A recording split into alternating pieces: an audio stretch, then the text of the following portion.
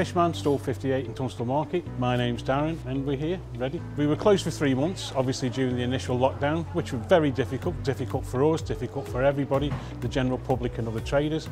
But we've come out of it the other side.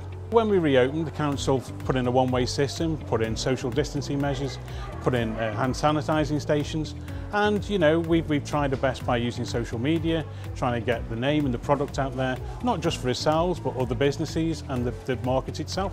We reopened now, everything's fantastic. As you can see, the market's bright, it's happy, it's friendly. When you come in, you'll find that it's a brilliant atmosphere.